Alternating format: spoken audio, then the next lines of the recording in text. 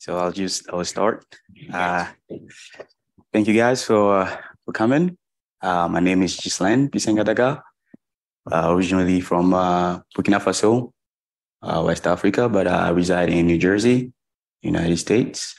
And I'm one of the lead developer on the SmartixOS project, which is a distribution based on FreeBSD.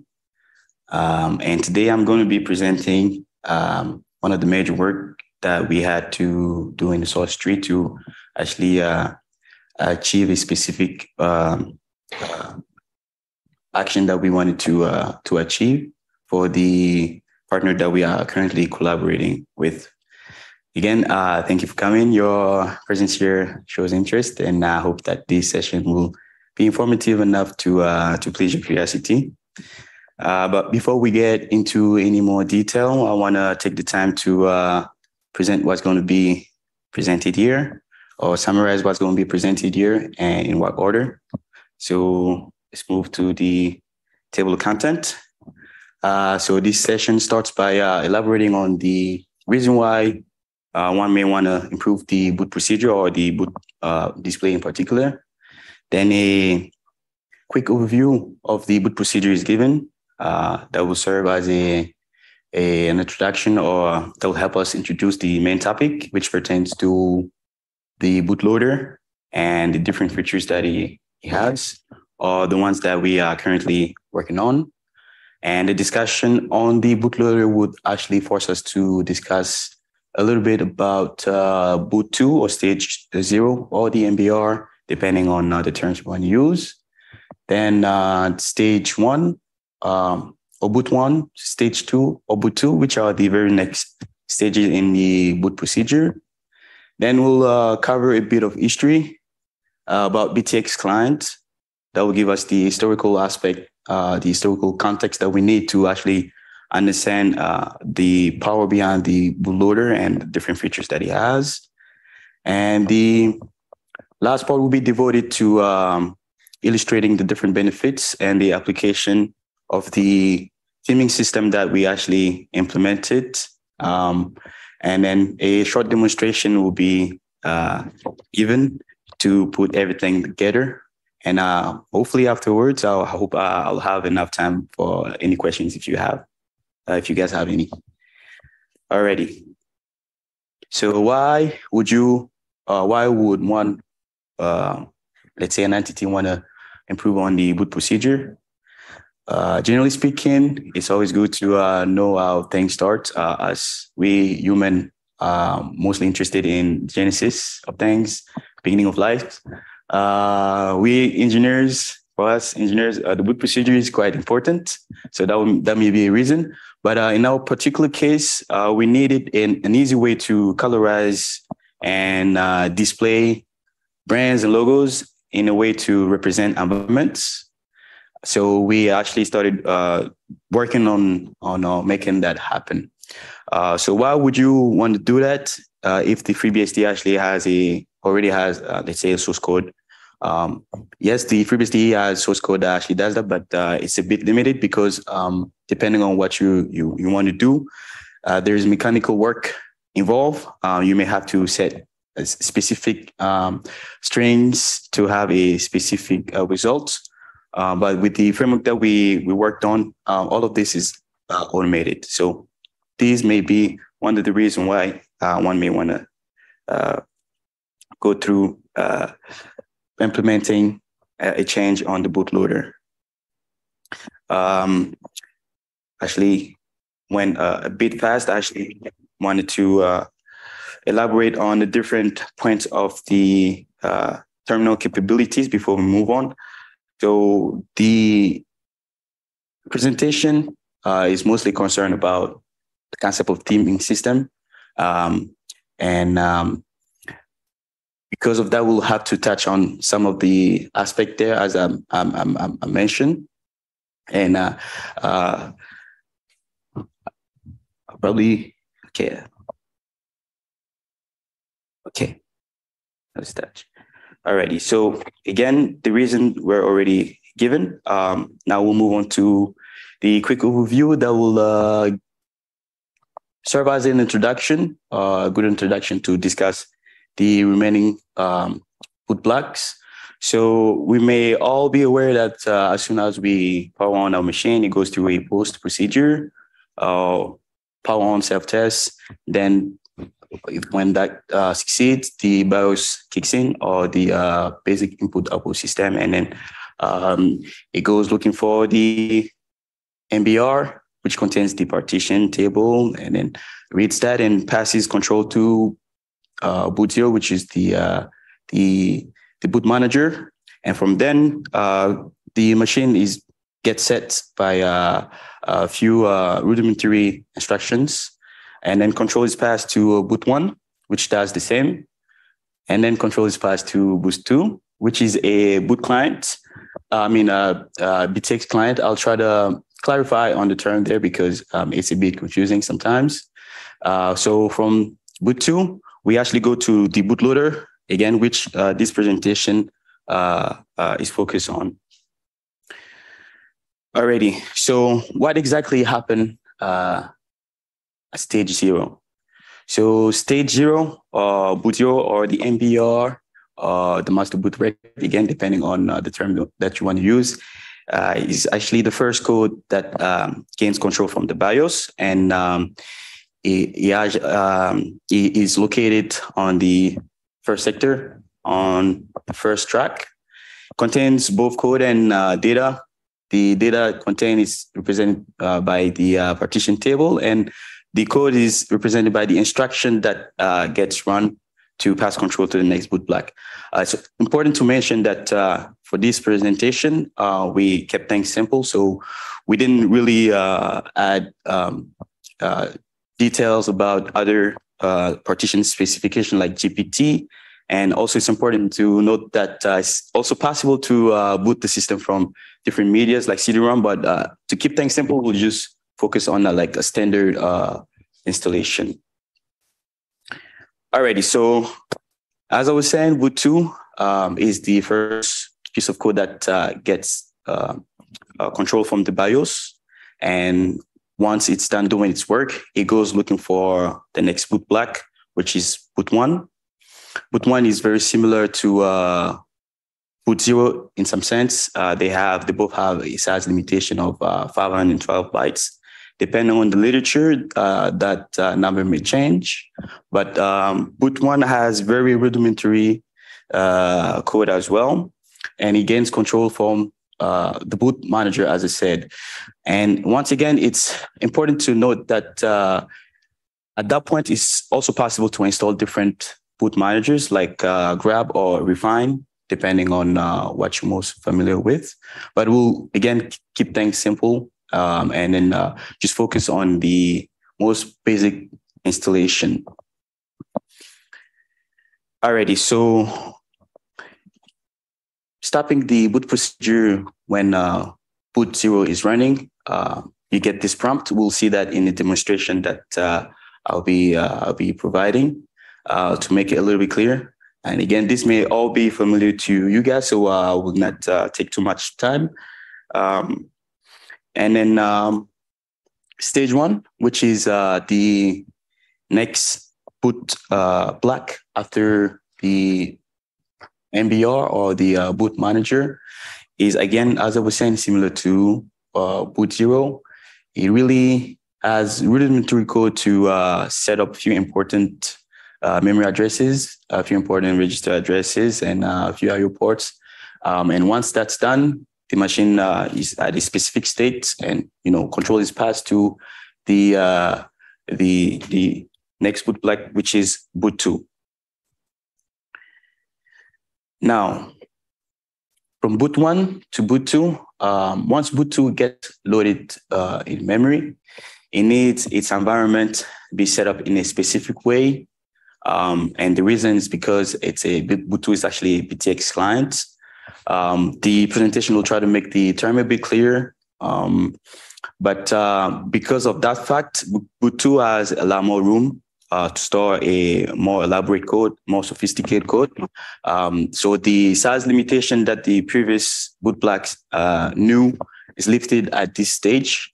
And one of the advantages at this stage is that the sophistication of the code allows the next block, which is the loader, to be also more sophisticated, because the BTX client actually provides the necessary services for the next boot block. So at this stage, what we have done so far is really limited I/O operations. Set a few registers, setting up a few memory addresses and registers addresses.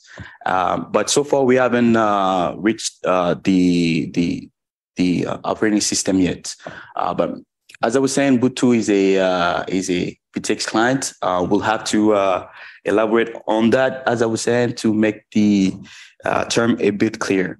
But once you stop the boot procedure at the right time when Boot2 is actually running, this is the prompt that you see.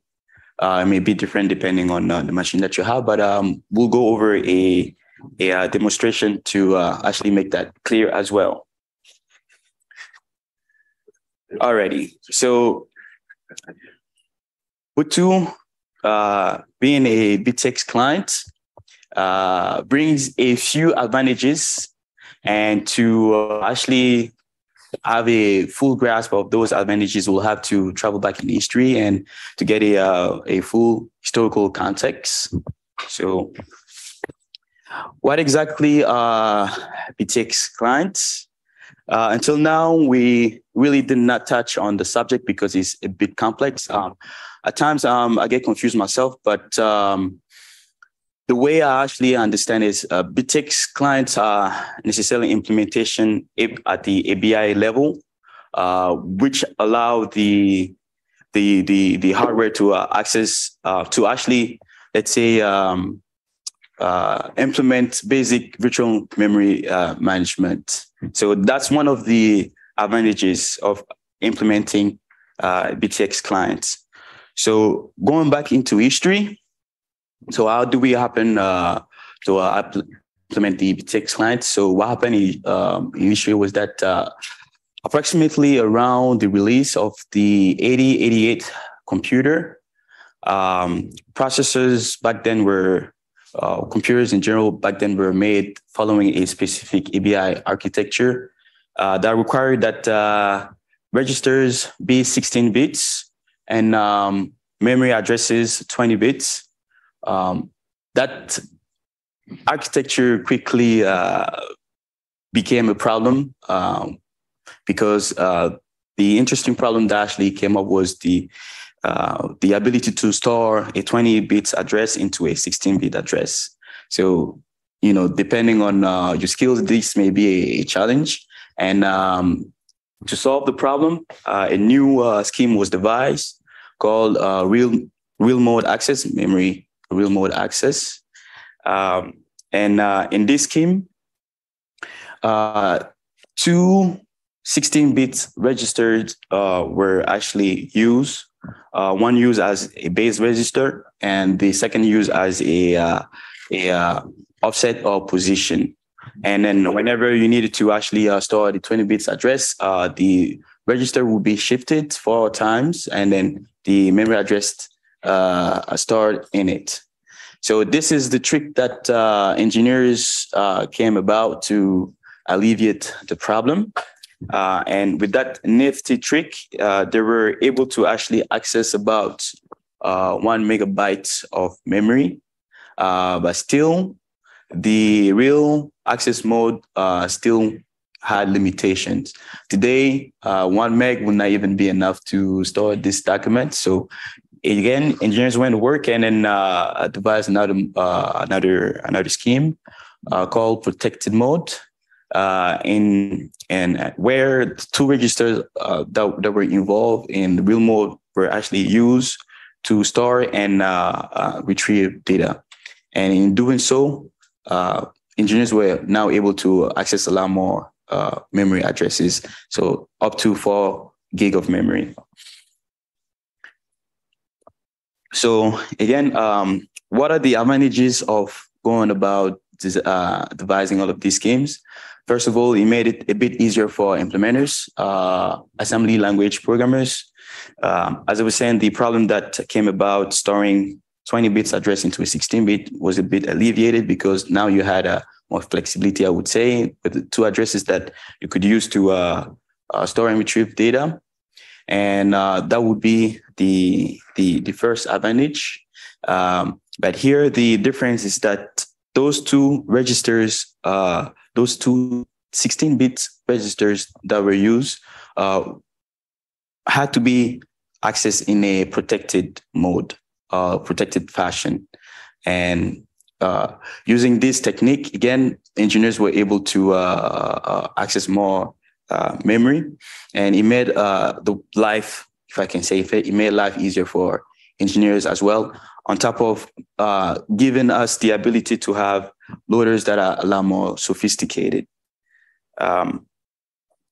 So with this bit of history covered, which now gives us the historical context that we need to focus on the bootloader, we'll now discuss the bootloader and its feature in more detail. But it's important to note that the boot procedure has been divided in 3 main stages. But if you count, if you want to count probably stage 0, it's stage 0, but stage 1 and 2 are actually combined. And the reason is, again, is because of the size limitation. It had to be broken down into 2 different blocks. So that's an important point to keep in mind because of the next stage that's coming, which is stage 3, or the bootloader. And then going from the BTX client or boot 2, this is the display that you obtain. Again, we'll attempt to demonstrate that in a bit. Alrighty, so the final step before the operating system is loaded is the bootloader. And the bootloader is, I like to think of it as a sandbox interpreter. It has a built-in command that you understand that you can give to have it act in a specific way. There are 2 main configuration files that control its behavior, which are located under the boot directory. So loader.conf, and this is really the default that comes out of the source tree. So it's not advised to actually touch that. But the bootloader is a maintenance tool. If you want to see it like that, you can do many maintenance tasks from there. And in our specific case, we actually wanted to improve it a bit better to have it acquire specific meaning depending on what you're doing.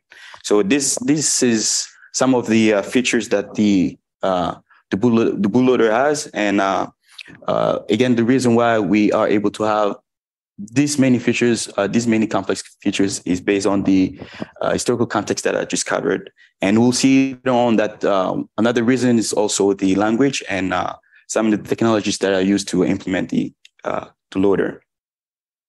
So the capabilities of the loader, what can the interpreter do? As I was saying, it's a maintenance tool. FreeBSD source tree actually implements the bootloader using 2 different languages. The legacy one, or if I may say the old one, which is called forth, is written using a language called FICL. Hopefully I'm saying it right. But then there's the next generation bootloader, which is the default that comes with any standard installation. That bootloader is a superset of the old one because it actually understands the commands that the legacy loader understands, but it also adds other functionalities. And that's due to the language used to implement it, Lua, which is, depending on how you want to see it, a scripting or programming language because it can be compiled. But most of the scripts that control the display are actually written in Lua. And some of those scripts, the interpreter itself is written in C. And Lua actually permits the interoperability between C and the scripting language, which makes it a powerful technology. Alrighty, so how is the loader related to terminal capabilities and curses? So under the hood, the display, the beautiful display that you see is controlled by a few scripts that actually leverage and curses that leverages terminal capabilities and terminal escape sequences. I'll try to clarify all of these terms if it is still not clear. But this is the relationship between the bootloader display, terminal capabilities, and curses, which is a library. Alrighty, so terminal capabilities. What exactly are terminal capabilities? I should say a technical term used to define the capabilities, to repeat myself, of your terminal, but the term can be traced back to teletypes, where control characters were actually sent to the teletype to have it, let's say, move a mechanical port like control return and carriage return and the like. Today, the specification goes beyond that. It touches on different aspects like the screen, the mouse, and the ability to play around with colors. And that's how all of this display actually is done. And that's about terminal capabilities. Now, are terminal capabilities related to escape sequences? So escape sequences are a terminal capability. It's part of the specification. Escape sequences are really strings set in a specific way with control characters within them that actually have the machine act in a specific way. So you may add a escape sequence to, let's say, display colors, for example, have the screen, the cursor blink and things of the like. So that's the relationship between terminal capabilities and escape sequences. And now, what exactly is ncurses? Ncurses actually puts all of these together because it actually leverages escape sequences, which is, again, a terminal capability. And it's a library written in many languages, namely in C, for example, but I'm aware of other languages that that implements this library as well. Alrighty, so with all of this information, how can you go about extending the bootloader? First of all, the main entry point, if I may say so, is the stand directory, which is right under the source tree. It's one of the main directories that stand right under the source tree if you are a developer. And within that directory, you have subdirectories that are quite important, that contain code or information that may be relevant to you.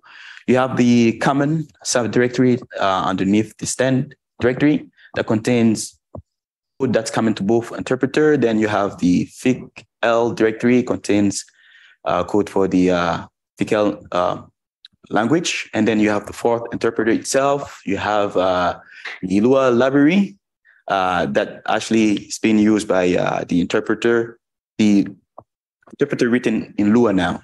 And then you have other directories that may be relevant to the work that you may be doing, like the main directory that pertains to the documentation, and the Lua that contains the interpreter written in Lua. Alrighty, and it's also important to understand the different scripts that are involved. And these are the main ones. You may want to focus on CLI, which contains most of the commands that you can pass to the interpreter. But the drawer as well is the script that actually draws the screen and displays the brands and the logos in the specific places. The menu, as the menu being displayed, let's say the menu that you see 1 through 7, that gives you different menus controlled by these. So this is the, in a very quick way, the set of scripts, Lua scripts that control the next generation interpreter. And from the environment stand standpoint, these are the environment variable that you may want to use if you don't want to go as far as modifying the scripts. You may control the coordinates, the brand. You may control the coordinates of the brand and the logo, the Y and X coordinates, both at a time or depending on what you're doing, one at a time. You also have, let's say, the frame, for example, the main frame that also gives you an option on the different types of frame that you can use. So all of these variables may be important to you if you are, let's say, working on a distribution based on BSD, because this is one of the easiest way to actually have a distribution done. Because the remaining code can be changed along the way, but as soon as the display shows a different company or a different entity, people automatically see you as that entity. So again, this may be important to you depending on what you're doing. Alrighty, so now we are getting to the theming system that I mentioned earlier. In our specific case, as I was saying, we needed an easy way to colorize and display logos in a way to represent environments. Let's say for machines that are used for production, for example, you would probably want a specific color to be displayed so that administrators know as soon as the machine start what kind of machine they're working on. So to make that happen, we have 3 different bootloader variables that were introduced, and these control the 3 different areas of the display, which are the logo, the brand, and the menu. Again, if these terms are not too clear, I will get to the demonstration and it'll make more sense. So these variables control independently these sections in a way to allow you to color code the display and then assign, let's say, specific meanings to that color code. And in doing so, we actually notice an indirect, or maybe still, because we're still working on the research, direct relationship between the 4-color theorem in mathematics that states that no more than 4 colors are needed to colorize maps in such a way that 2 adjacent regions may not have the same color. This definition may be a little strict for our purpose, because at times we do want adjacent areas to have specific colors. So let's say if you had a red menu, a red brand, and a red logo, these areas will be adjacent. So the definition there will be a little too strict on that. But for our purposes, this constitutes a pretty good foundational work to actually do our research on. So again, I'll get to the demonstration, and all of this will be clear. So all of the display obviously pertains to the bootloader when the system starts. We are actually doing more work, more research to implement some of these concepts when the system actually starts, because once you have these variable sets, depending on what you're doing, they may represent values that you may use to, let's say, name a node, for example, on a network. You may want to name let's say, a production server to be named red, just to make sure that people know that it's danger. But this is the kind of research that we are kind of doing after the bootloader has loaded the system, to see the application that we may fall on once the system has started. So far, we have good news. As of now, what we can do is actually, at the very least, have the prompt match the theme. So you may have a machine that starts, let's say, with all red display, and then have the prompt match that as well, so that you follow through the theming concept.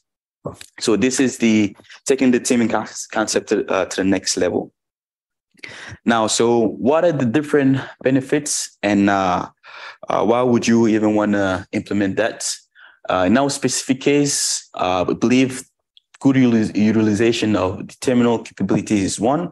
we strive to use, I guess, as much as we can, the capabilities of the terminal by allowing you to have colorful displays. And then, it goes beyond that, because if you want to strictly apply the concept related to the mathematical theorem that I just applied, you can also assign meanings to those color codes, depending on what you're doing. Obviously, there's flexibility in the color code. We have 3 different sections. In our case, we have 8 colors that we can play around with. So still working on figuring out the combinatorics equation beyond that, but there's a pretty good number of combination that you can have out of that color coding system. And then from vendors like us, or distribution based on FreeBSD like us, this is foundational work that we wish we had when we started, because it would have made our work much better. But you not necessarily need to wait if you have the skill to implement that. So the FreeBSD source code is actually a laboratory for the power user. There's much code there and much information that can be leveraged to do a lot of stuff. This steaming system is one example. And the next benefit, if I may say, will probably be environment separation, representation, and identification. In our specific case, we are currently collaborating with an educational institution back in Africa, in Burkina Faso. And the requirement was to make it possible to differentiate departments, divisions at a glance, because we have the responsibility to actually help them equip the computer lab that students will have access to. And they will like the computer lab, for example, to have a specific color that will let students know that, this is the system that they can play around with. So this is how it all started. And we are quite happy with the result, because we are kind of able to do just what we wanted to do. And the last one will probably be easy production of distribution, because the way the code has been written as of now, it automates a lot of the stuff. You can just plug and play. You can probably just produce your logo using, let's say, your own method of producing ASCII characters, logos using ASCII characters. And then once you have that, you can just plug into the library and have that concept automatically be applied to that logo with no change whatsoever. So that would be the last good benefit there. So now I want to go into a demonstration and kind of demonstrate those 3 different sections that I was talking about. So the brand, the logo, and the menu. As you can see here, all of those sections now have the same color. And as mentioned before, the mathematical theorem in that specific case will be too strict, because this will still be a combination that will still have let's say, a meaning. All right, so for the purpose, I actually installed VirtualBox, and I will just go over to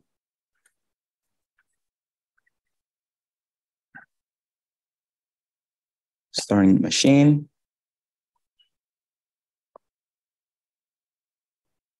All right, so if we hit, there you go. Stopping, as I was saying, the bootloader at the right time drops you into this kind of prompt. Right now, we are actually standing on boot tools prompts. And at this level, there's not really much you can do. You can go from there to the bootloader, but you can also see, let's say, what you have there, what the machine has been able to recognize. But that's really about it, but because the code that backs it up is really rudimentary. And then from there, you can, as you're saying, manage to go to the loader. And this is where the concept actually comes into life. So in that specific case, for example, we have a color coding of red, red, red. I would assume that an entity that uses this will probably want to, let's say, use it as a production, because most of the time red means danger. But let's say if you wanted to, and this concept actually applies to a lot more than just a simple logo like that, because you can also draw, let's say, a country map, and then exactly draw a country map, and then have those servers be represented as soon as they boot by these country flags. I'm sorry, by these country flags to kind of like help you remind you where these servers are and what the purpose of these servers are. So as I was saying, so for first attempt, I'll try to randomly change the colors of those section, and these three variable that I was mentioning before are loader brand theme. So let's set let's probably use green. Okay, and probably use this guy. Loader logo. So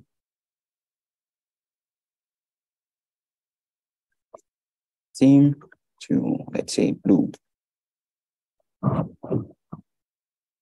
Okay, so this is a first example of a color coding that you may assign to a specific machine to have represent a specific environment. You may have the meaning of that specific machine. In this case, green, red, and blue. And as I was saying, if you pay attention, you can also see that these variables are also set as bootloaders variables, and they may actually be used within the operating system when it boots. And this is how we are actually able to also figure out the theme that was set previously, so we can also set the prompt once the machine also boots. So for a second attempt, let's see, set loader logo equal theme equals to, see, and this time, probably set menu theme to, let's say, my yellow, maybe. And again, this is another combination that you may have. And as a last example, because I do not want to waste much time, I believe the point was already made. I'll try to set a last example by maybe set loader brand theme to, I'm not sure if anyone has a favorite color, but I can probably maybe say no color instead. That's also an option that you have. And set loader in your theme to, this time I'll go with magenta probably, and set logo theme to, I would say, why not yellow? Alrighty. Again, this is the third example of the color coding system that I just spoke about.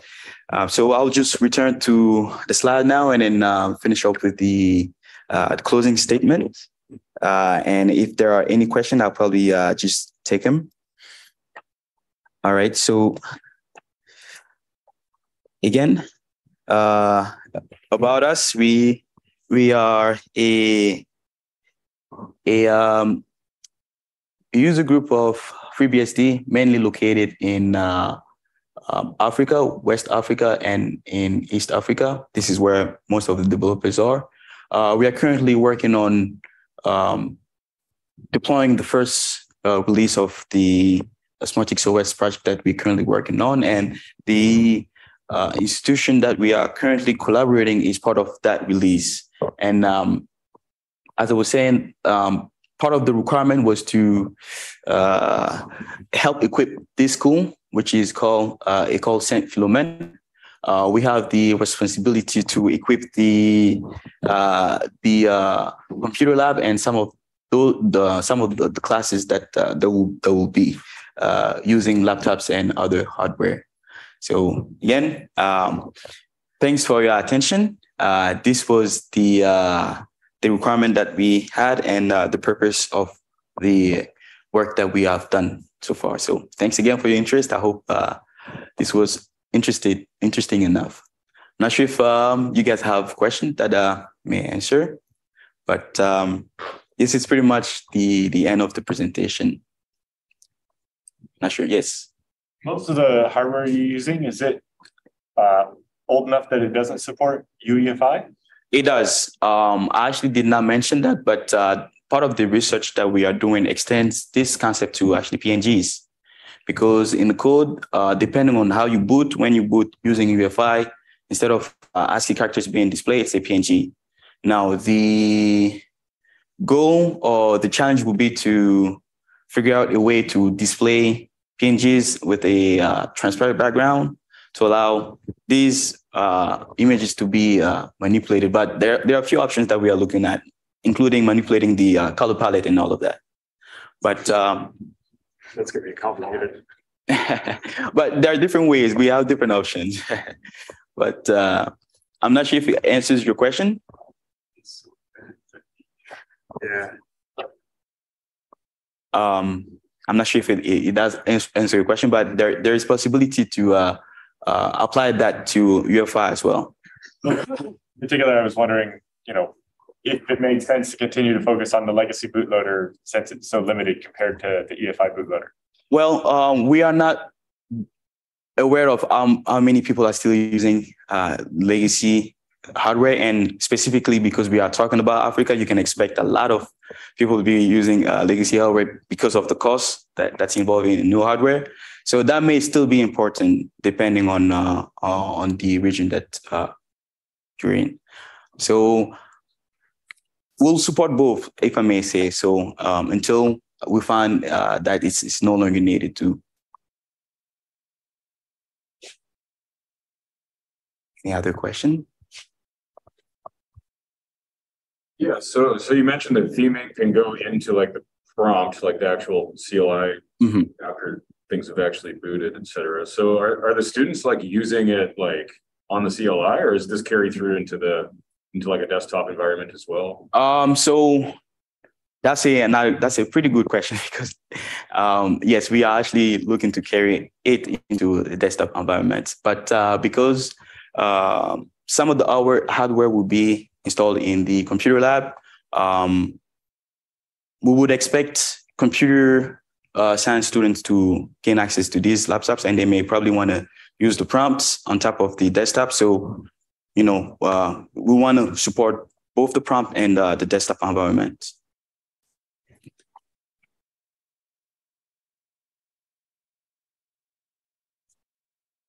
No? Other questions? Well, thank you very much for your time, and thank you very much for being here. It was really an honor to be able to present this material.